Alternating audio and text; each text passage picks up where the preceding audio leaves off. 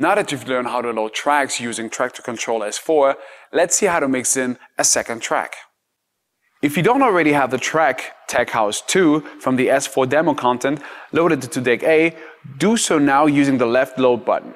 Once you already use the browse encoder to find another track in this playlist, it may help to select a track with a similar BPM. So select the track Tech House 1 for the purpose of this tutorial.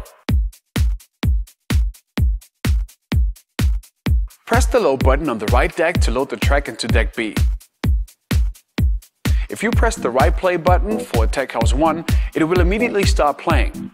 Now we don't hear anything from Deck B yet because we have the crossfade on the S4 all the way to the left, because we're going to slowly mix in the track in Deck B. Before mixing it in, you might want to use Traktor's automatic sync feature to adjust the tempo to that of Deck A. To do this, all you have to do is press the sync button on the right deck. Note that you should always adjust the tempo of the track that is not audible to the audience.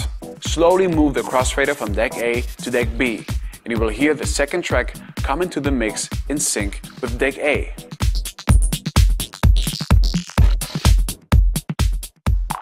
You probably want to have more control over the particular part of the track that you mix in. You can use the jog wheel to seek through the track before bringing it in. With Traktor, it's also easy to set a cue point. Whether or not the track is playing, simply press one of the unlit hot cue buttons. You've just stored a cue point that you can return to simply by pressing the same button again. If snap mode is on, which is by default, you don't have to worry about dropping a cue point directly on a beat. Traktor will make sure this happens automatically.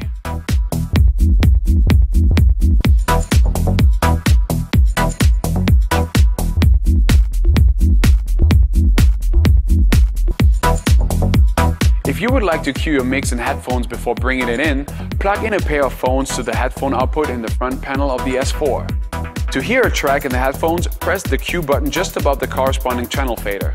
You can adjust the cue level to taste by using the cue volume knob on the front panel. You can adjust the balance between the cue track and the main mix by using the cue mix knob.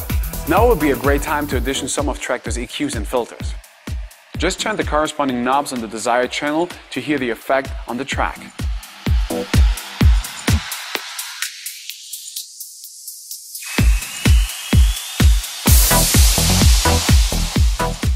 Traktor's EQ and filters are excellent tools to make adjustments to the tracks before mixing them in, to make the smoothest transition possible. The most common technique is to filter out the bass line of the incoming track. Before bringing in the second track, filter out the bass line using the lower EQ knob on Deck B. When you're ready, gently mix in the second track.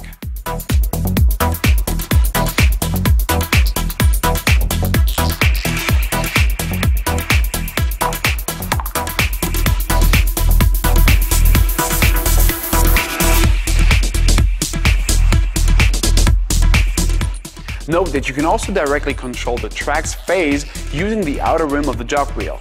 Just move the rim in the desired direction to adjust the phase. You can use this method to correct minor offsets. You can also do your beat matching manually instead of using Traktor's sync function. With the track in Deck B still playing, load a new track into Deck A. Press the cue button above Deck A's channel fader to hear the track in the headphone mix. Make sure the sync button for Deck A is off and adjust the tempo fader until the track's BPM either sounds right or directly matches the value of the other track's displayed BPM. If the track in Deck A is the same tempo as the track in Deck B but is out of phase, use the outer rim of the jog wheel to adjust it until they are in phase. When you're ready, you can bring the crossfader over from Deck B and slowly mix in the track in Deck A.